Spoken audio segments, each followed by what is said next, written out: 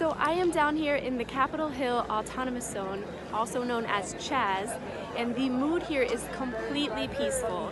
If you can see over here, we've got people grilling some food, and over here we also have free pizza, some drinks, water, all types of snacks. We've got people handing out bags with masks and hand sanitizer, literally everything you can think of. And over here is the memorial that is set up to all of the people that we've lost during the George Floyd rebellion, as they're calling it. That's what the wall says over there. There's like a constant 24-hour vigil. People can light candles and say their prayers, say just hang out and yeah, just give their thoughts and take a moment of silence for everyone that we've lost during the rebellion and also at the hands of the police. And here is the entrance. This is the west entrance to the Capitol Hill Autonomous Zone. Back there we have the precinct, which is where the most of the violence was enacted by the police for the last few nights, the last week or so. This is where most of the stuff happened, where the tear gas and the pepper spray and all of the pictures of people with umbrellas.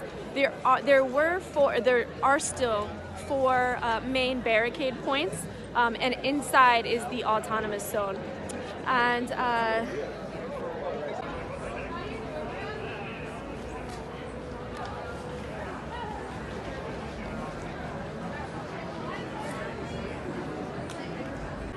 how old is it? She's like 4 months. Oh my god.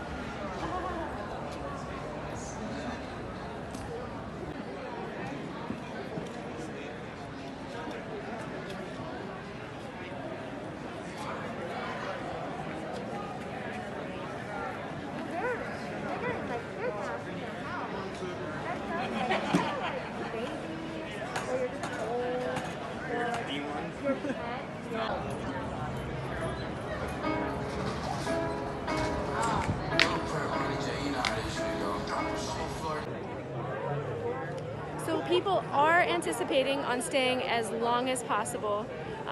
There have been several tents that have already been set up. People are preparing to stay overnight. People have been staying overnight the last 2 nights since the autonomous zone was created. And as far as long-term goals, tomorrow at 3 p.m. the people are meeting down here to get together into breakout groups to discuss what's next. Right now for tonight, people are just kind of enjoying themselves, having different discussions with people that they friends, family, people that they're just meeting for the first time. It's kind of a jovial atmosphere, but at the same time still making sure that we keep a focus on what it is that we're here for. And so after tomorrow I can have more for you on what it is that people are going to do moving forward and what people's long-term goals are. However, the main goal I would say that I could say right now is that people are calling for the defunding of police, nationwide. We've seen this Minneapolis City Council already, completely disband or vote to disband the Minneapolis police. We're calling for the same thing here in Seattle. We're calling for a complete defunding of the police, a complete reallocation into black and brown communities where it's needed the most. And so that is definitely a goal of people. I would say the #1 goal for right now. There are a whole other list of demands, and I can link you to some of the pages if you would like. And Wow.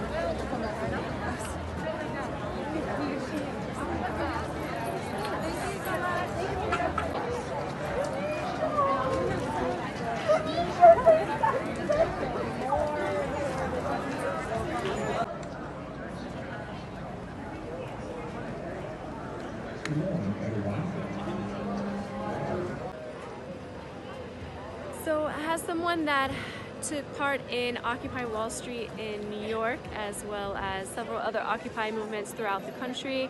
I absolutely am reminded of the Occupy movement. Actually, before I filmed this video, I had just posted about being down here at Chaz and how much it reminded me of Occupy and being in Zuccotti Park. With the free pizza, with the mutual aid, the medics, you know, everybody just like looking out for each other, you know, literally an autonomous zone. There are no police around here. Everything is extremely peaceful. People are talking, having conversations, they're learning. You know, for a lot of people, especially a lot of white people right now, it's learning about defunding the police or abolishing the police is like something brand new to them. They don't understand, they've never, you know, heard of the concept, and they think it's impossible. And a lot of people still believe that the police are, you know, our friends, they protect us, and, you know, for some people they do, you know, but for most of us they do not. And showing people statistics and, you know, about how, you know, people, or about how the police really don't do a lot to protect us. You know, they're given all of this funding, and the funding itself is just mind-blowing. You know, the NYPD alone gets a $6 billion a year budget, and here in Seattle we have a $400 million budget, which is outrageous. It is literally half of our general fund. It is half of Seattle's budget. And when we're breaking it down to people and letting them know, you know, all of this funding, you know, it's like you're literally creating a world where you need police. You know, if you were to take that funding from the police and put it into communities that really need it, you know, for de-escalation, for medical services, hospitals, education, you know, the list goes on and on. There really is no need for a police. You know, we can police ourselves, and that's one of the biggest concepts of this autonomous zone, is letting people know that we can peacefully work together, and we can, you know, we don't need a police force. You know, we just don't need them. We can do it all on our own, and it is difficult. You know, it doesn't happen overnight. But that was a lot of the things that Occupy Wall Street was talking about, you know, and the defunding of, you know, of Wall Street, and a lot of issues that we had with them. But like this particular like movement is based around, you know, the police and police brutality and defunding the police. So while, you know, police brutality was only a small faction of Occupy Wall Street, so it differs in that respect. It is still very much like Occupy down here, very much reminiscent of Zuccotti Park days, where people are calling in and sending pizzas our way, and I just had a couple of slices myself. And yeah, I have a bottle of water here. Like, I literally don't have to bring anything with me when I come down here because it's all provided. So yeah, and it's a beautiful thing seeing everybody come together, but it's also, it's work, you know. Right now we are having a, you know, just a jovial time, a good time, because we have had a lot of stress this week. We've been hit with tear gas, we've been hit with pepper spray, flashbangs. We have, you know, seen all types of violence provoked by the police. We even had a lunatic, like, literally tried to drive his car into the protest the other day, and thankfully he was stopped before he did that. But then in his panic, he went to get out and he ended up shooting somebody. He had a gun. He shot somebody in the arm.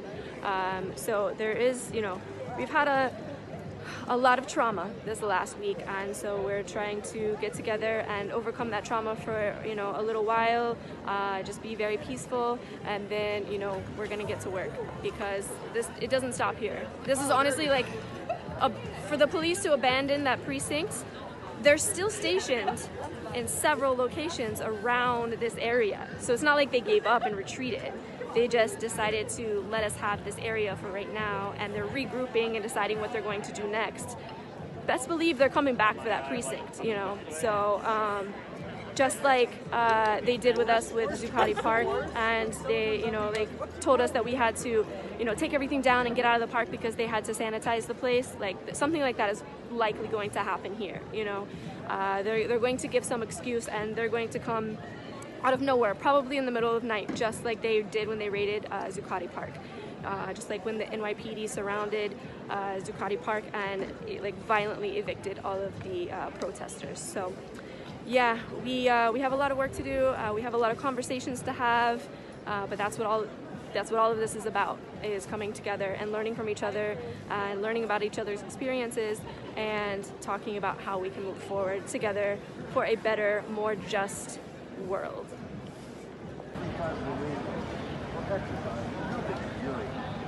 Nobody talks to you. My